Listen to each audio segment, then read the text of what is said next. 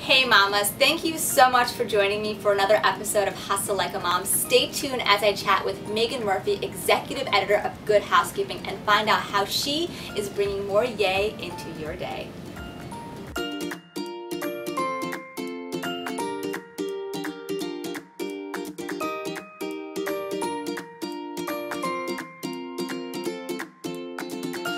So Meaghan, you definitely put a lot of yay in your day. In addition to all the things you do here on Good Housekeeping, even today in the morning you were on live with Kelly and Ryan. You are the Chief Spirit Officer of your town in New Jersey. That's true. How do you source your yay and stay so mindful in such a very busy, active life? I say yes to what matters, and I get excited about things very easily. I've also really gotten good at saying no. So the things I take on are things that help me fully charge. I like to say I live fully charged. The book I'm writing is called The Fully Charged Life. So that's really how I live my day. I say yes to things that excite me and give me little lightning bolts of energy, and I say no to things that don't. And so what is the barometer of yes versus no? Because I think a lot of the moms who watch Hustle Like a Mom, they're redefining what it means to be a working mom, reevaluating where their career is, where their life is. So how do you determine yes versus no, personally or professionally? I mean, I think what I really do is like, how does this impact me? How does this impact my family? And I've learned this in very small ways. For instance, like at our school, one of the opportunities for volunteering is counting box tops. I realized that I don't really give a crap about counting box tops. It's not kid-facing. It doesn't involve my children. They don't give a crap whether or not I count box tops. What I'm really trying to do in that moment is make the PTO moms like me. Why the F am I doing that?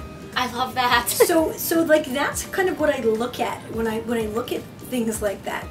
Shit, that is not a kid-facing thing that improves my family in any way. So I say no, and I say no without any remorse and any guilt. I'm not going to count box tops. I don't give a crap. They did go digital this year, so now I don't even have to say no, but I'm always going to say no to those kind of things that don't enhance my family or enhance my well-being in any way. Hashtag Team Murphy. Hashtag Team Murphy. You are all about the family. Kids are now 9, 7, and 6. You are good. You did your I did a little bit of I mean, I have all these here, but and so you are very adamant. Right now we're at the Good Housekeeping offices. You're pretty adamant about a cutoff time. So when do you leave, and how do you set boundaries between all that you do here, all you do outside of the home, and then the home? I'm very protective of my time. I think it's the one resource that's not endless, and it's the one thing that I think we as moms really need to be protective of. I have found for me that my mornings can be kept sacred. Fewer things are going to get in the way. My kids are sleeping at 4:45 a.m. Please, God, let them be sleeping at 4:45 a.m. Nobody's calling me, nobody's texting me. People don't really need me at that hour. So I have really found like this dawn patrol, good vibe tribe of women that I meet with at the gym. And that's really been my happy hour, and it really sets the tone for an awesome day. I'm doing something for me.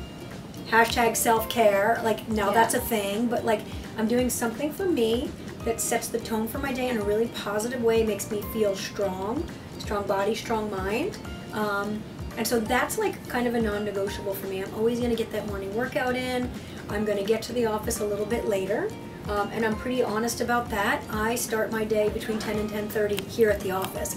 I start my day at 5:45 a.m., but I start my day here at the office at 10:30. And really that's because I want to spend time with my children in the morning. That means I want to be the one packing lunches. They're packing their backpacks. We're having breakfast together. We're maybe doing 10 minutes of reading time. It is super important to me that I front load my day with my family. I love that. That's like an Oprah quote, right? That's like a little morsel. You front load your day. Front load my day with family. Your day with family. I should write that down. It should probably be in my book. I mean, I think we should. We should also, I think, make a T-shirt. And then I get to work, and when I get to work, I work my ass off. Like I don't make a lot of small talk, although I'm pleasant and I might run around the hallways. But I'm gonna get my work done because I really want to leave. And when we're on deadline, like I'm gonna stay till the magazine gets done. I'm always going to get my job done. But man, I want to go home. I really want to go home, and I'm going to say no to 90% of your evening events. So, I mean, if you invite me, thank you, but I probably won't show up because my family is #1 for me. I do all of this. Like, I call it Operation Family, Freedom, Fun, and then you need the funds to have all those other F's. So it's the 4 F's. Fun, family, freedom, and then the funds to make it all possible. I feel like we just came out with a second t-shirt. I know. So my friend. Everybody please take note, because we're going to be buying these t-shirts as soon as your book comes out in 2021, which we'll talk about in a second. But so I hustle here, and then I have my commute, and I think about my commute as an extension of my office. So instead of being like, I'm on the bus, I'm like, okay, I'm on the bus. That means I have an hour to answer emails, do my social media, and really kind of catch up with my day so that when I walk in the door, I'm home. I'm not on email. I'm not on a phone call. Like, I am checked out between the second I walk in the door to like tuck my kids in bed and do their highlights. I'm not on the clock. And the commute allows me to do that, and I'm very precious about my bedtime. I know what I need. I need about 7 hours. That's not good for everybody, but that's what I need. I've learned my body, and I think a big piece of this for any mom out there is really kind of learning you. Yes. As a 44-year-old mother of 3, I know me. And the neat part is the older I get, the more I like me and the less filtered I become. So for the women out there who are redefining, and I want to say dusting off, but reimagining what their career life could be, how are some of the skills that you brought into Good Housekeeping applicable for a woman who might be leaving a corporate job or just figuring out, stay at home is not really for me anymore, I've off-ramped. What are some tips that they can do to reimagine their life? So here, the thing for me is I think you have to put everything through a fun filter. And I think you have to chase what excites you. And I really say this very honestly, like I've actually never had a career goal. I mean, I never had a plan, but I've always been very passionate and chased what excited me. And so I think in any field, in anything that you're doing, if you do it with passion and you do it with heart and you do it with excitement and you find your fun, you're going to be good at something, and hopefully it's going to make you some money so that you can have the fun, family, and freedom and the funds to do it. In 2021, you have a book coming out called The Fully Charged Life, a radically simple guide to having endless energy and finding the yay in every day. Tell us about the book and the journey to acquiring a book deal, because I know, even a lot of women who have businesses, they think, okay, can I do a book deal? What was that process like? Is that process now? For me, the book kind of came about where I was like, I have so much to share, and I want to be able to share it in a big, major way. And I sort of had this moment of like, I think I want to write a book. And I was lucky enough to be able to meet with a couple of agents. I signed with an agent, Laura Nolan, who is a dream. She's Neil Patrick Harris's agent. My friend Vern Yip did his books with her as well. And, we kind of just like sat down and said, like, here's what I think the book's going to be. And I spent about a year coming up with a very comprehensive treatment for what this book was. So I feel so lucky to get to live this way. I feel content and happy and energized, and I want to share this secret sauce because it's not that hard. You just have to train. Just work that brain. It's literally a training regimen, and once it starts to click, even a few small changes, you're like, wow, tomorrow could be more awesome. I mean, and that's the premise of the book is none of you are broken. I'm not going to fix any of you. We're all okay. We are totally okay. But tomorrow could be more yay, and I'm going to show you how because it's not a big deal. And I think that when you live that way, your professional life and your personal life align. So that's actually something that we talk about a lot, is making the choices in your life so that finally, because I think for a lot of women that doesn't always happen, we are aligning our professional and our personal aspirations and values. And a lot of women that watch the show, they're looking back and they're like, well, where I work right now might not be the right spot for me, or what I'm doing right now is not the right fit. And so how can I bring yay into my life and align it in that way? And I think you are doing that so beautifully. Well, and I think the other thing too is, like, I don't want on my tombstone to say she got to work on time, she paid the electric bill, right? Like, do you want that to be your legacy? You're spending a lot of time at work, and I am very respectful of the fact that we have bills to pay, and we have to make those things happen.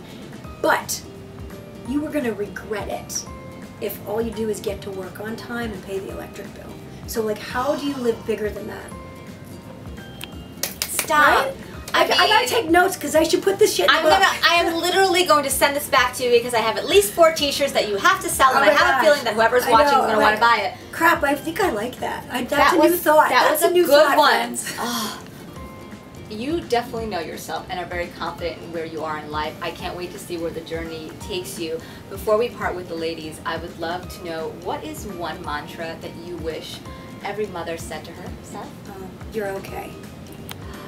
I just wrote an essay about this in Good Housekeeping, and I was finding that we often say this, now as my kids are 9, 7, 6, I found myself saying to friends with babies and youngins, little kids, little problems, big kids, big problems. And what I realized is that's actually a judgment, and it's a really nasty judgment that says, your problems aren't as big as my problems. And it's like we have this momnesia that you forgot how stressful it was when you couldn't potty train your kid, they didn't sleep through the night, because now bullying and the threat of e-cigarettes and all these other things seem so scary and big. They're all big. Any problem any of us have is big. And valid. And valid. And it's happening, and it's a problem, and that makes it bad. So what I really wish that we could all do is just tell each other you're okay, and remind ourselves you're okay. Because it's so like, good.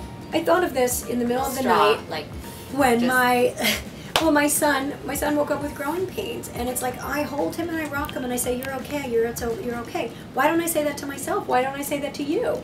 We say it to our kids, but you're okay. You are okay. You're okay. And you're okay. Right? Yeah. Where can we follow you on social media? I would love for you to follow the Yay List. It's my new account that's just dedicated to the Yay. I really do believe that good energy is contagious, so I would love for you to share your Yay with me. It's at the Yay, Y-A-Y, list. And then my social is Meaghan B. Murphy, M-E-A-G-H-A-N, B. Murphy. I also do Bestfield, New Jersey, which is my love letter to the town of Westfield, New Jersey, as the Chief Spirit Officer. Chief Spirit Officer. Mamas, thank you so much for tuning into this mindful and very moving, yay-inspired Hustle Like a Mom chat. I'm Pamela Pekerman. Do not forget to subscribe here at YouTube, as well as follow me at Pamela Pekerman on Instagram and www.pamelapekerman.com.